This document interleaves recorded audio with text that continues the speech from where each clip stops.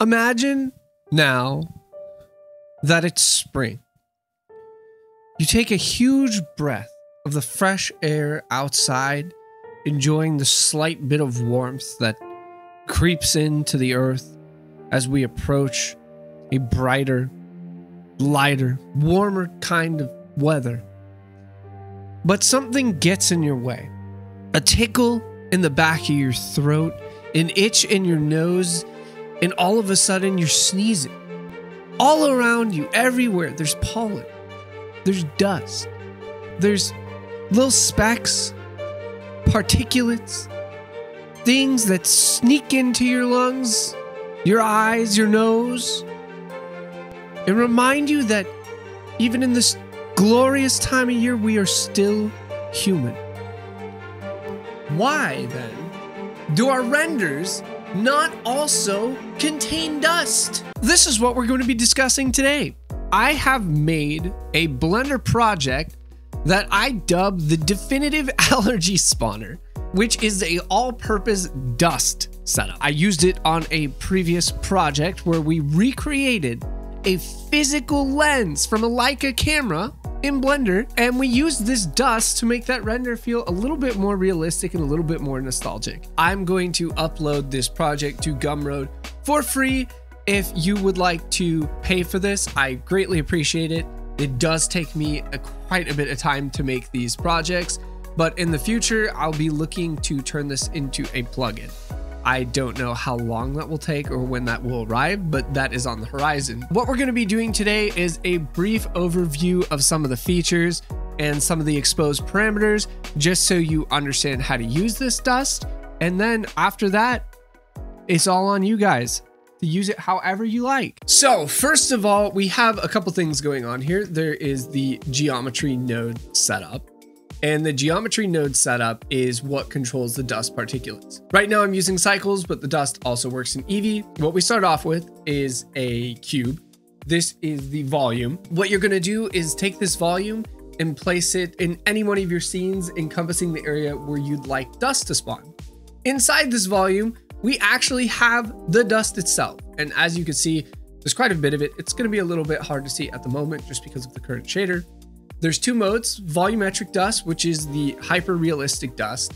And I essentially made this to look as realistic as feasibly possible within the boundaries of not getting excessive on performance. And then there is the non-volumetric dust. The non-volumetric dust looks okay. It doesn't look as good, but if you put depth of field on your scene and the dust particles are small enough, they will still read as dust quite well. So this is a great option if you're worried about performance.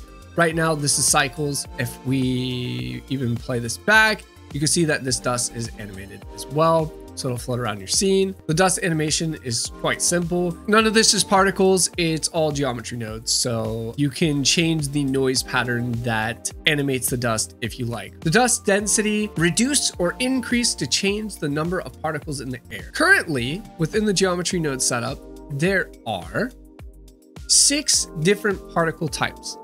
You're welcome to add more particle types or remove them as you see fit, but this dust density value multiplies each one of these particles independently.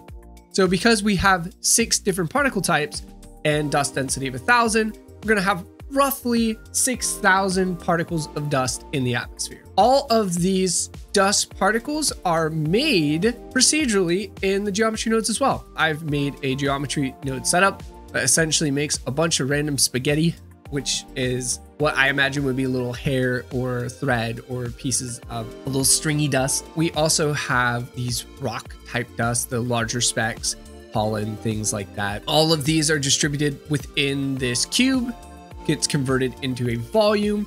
I scatter points within the volume, and then I instance the particles on the points. So that's all that's happening.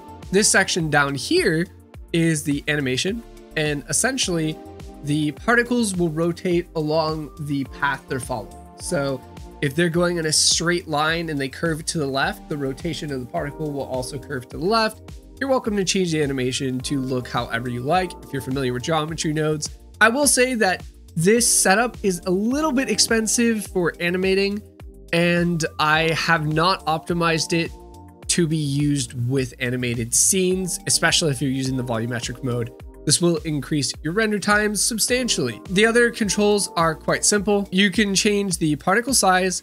All of the particles scale uniformly, just because I like how they look like this, and I think the ratio of particle scale from one particle to another particle is really good, and so they scale uniformly. The voxel resolution is the resolution of the volumetric dust particles. If I were to turn this down to something like 8, you're going to get a lot lower resolution on the particles. It's not going to matter so much on the larger particles, but it will matter on the stringy particle. As you see here, the stringy particle is gone. We can try 32. Now you can see the stringy particle is sort of appearing, but it's chunky and it's blocky and it's kind of hard to see. So you can take this up to like 128. It starts to get a little bit laggy, but you'll have really high fidelity, stringy looking dust particles. Again, 64 seems to be a pretty good in between where you can make out the shape of your particles and you're not losing too much performance. Schnell factor.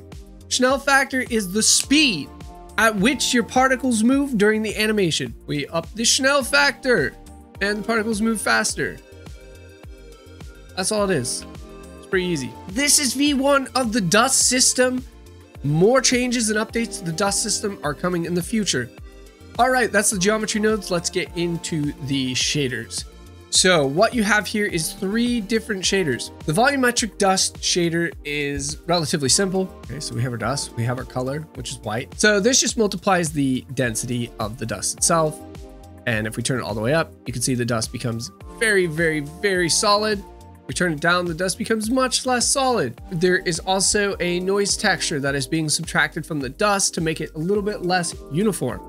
Moving on to the mesh dust. This is what shows up when we disable volumetric dust. This shader is slightly more complicated. Essentially, we have what is more or less a Fresnel shader. We are getting the dot product of the camera vector versus the normal vector of each of these dust particles, and we are fading them out as they fall off the space, as the plane gets steeper from the camera. And we're doing this because it makes them feel a little bit less rigid. That's one of the issues I had with the non-volumetric one, is it was a little bit rigid. And then you can increase the intensity of the particles using this value here if you want, as well as the color and just about all the other normal settings you have. This still looks good. Like I said, if you increase your depth of field with these particles, they look pretty much just as good as the volumetric. I reserve the volumetric for hyperrealism. Atmosphere. You can play with this setting. All we're doing here is increasing the density of the atmosphere by a very small amount. You can turn this off if you don't want any atmosphere to interact with your scene, but I think it looks quite nice when you have a little bit of atmosphere in the scene to filter light through. But play with the setting, feel free to turn it off. This is where it is. Today's video is a short one. I apologize for taking so long to get this dust setup available. It had slipped my mind to make this video as I got distracted by some other videos that I thought would be really cool instead. But now this is here and I will update it in the future. Currently this works with Blender 4.2 and I believe Blender 4.0 as well. Yeah, enjoy it. And I will see you in the next video. Peace out.